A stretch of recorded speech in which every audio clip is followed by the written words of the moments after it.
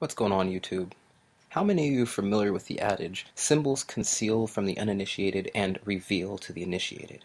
Symbols are very important and they're used everywhere. For example, how many of you remember 2017's Economist cover page? No big deal at first glance, right? That is, of course, unless you have the eyes to see and the ears to hear. Notice the depiction of Trump Tower burning at the top. Well, get this.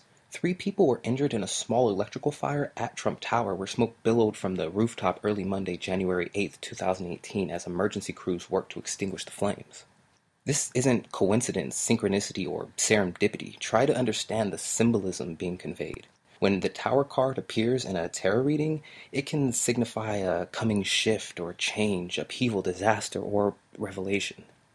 I mean, this comes on the heels of the Clinton house fire in New York, where I'm sure nothing incriminating was destroyed. After all, the Clintons have no history of trying to cover their ties to crime. I suppose these could just be random accidents coinciding with each other, but if you think 2017's Economist cover was symbolic, check out 2018's. Now, take some time to really examine this and look at what's being shown. I'm not going to put a strict interpretation on any of this, but there really has been an unveiling of the occult. Now, the occult means hidden, and if you've noticed, a lot of what's been hidden is coming to light. This is how they do it, right? Truth in plain sight. You're looking at a snapshot from a 2017 Super Bowl commercial. It parodies secret ceremonial gatherings and makes a satire of very real-life scenarios. Taco Bell did the same thing with their Illuminati commercial. I left links in the description for you to check out, and of course there are other examples, but this is done for a reason. Amos 3:7 says, "Surely the sovereign Lord does nothing without revealing his plans to his servants the prophets." Well, I believe those who have aligned themselves with the adversary follow similar principles. It's as if they're sworn to warn. However, they don't make it obvious enough to arouse suspicion. It's done far more cryptically. Music, television, cinema, these are ideal vehicles to disguise truth as fictitious entertainment. After all, if they tell you what's going to happen, why should your blood be on their hands?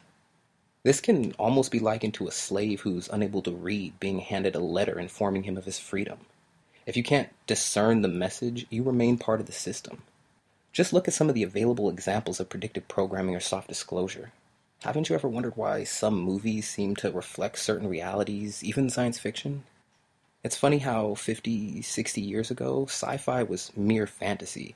Now, that's where all the scientific momentum is. Quantum computing, artificial intelligence, advanced particle accelerators, the future is here. It's just not evenly distributed. Now, I know many people question if secret societies were running things, why wouldn't they remain secret? The existence of these secret societies is not necessarily the secret. It's their motives, influence, and the individuals they're able to control. Remember, the best place to hide something is in plain sight. I don't pretend to have foreknowledge or insight on the future, but if any of the depictions in this video are a projection of what's been planned, then I'd rather be prepared and not need to be than unprepared when I need it. Just know, this isn't a black and white subject. It's not something easily reconciled in one conversation or presentation. If you're interested in more content like this, I invite you to share and subscribe. Thanks for checking me out.